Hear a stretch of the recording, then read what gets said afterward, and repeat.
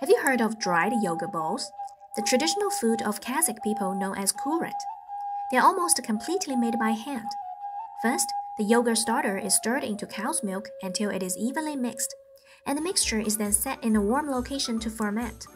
When the mixture has become half solid, salt is added and blended until it is well incorporated. The mixture is then poured into a gauze net, allowing the whey to drain out. The remaining portion is kneaded into balls, then again placed in the gauze to dry. Once the balls are dry, they are ready to eat. In Kurut, the fat is not separated out of the milk, so they are not too sour but have a soft milky flavor. Kurut is regularly eaten with milk tea, used as sustenance when tending to herds or on long journeys.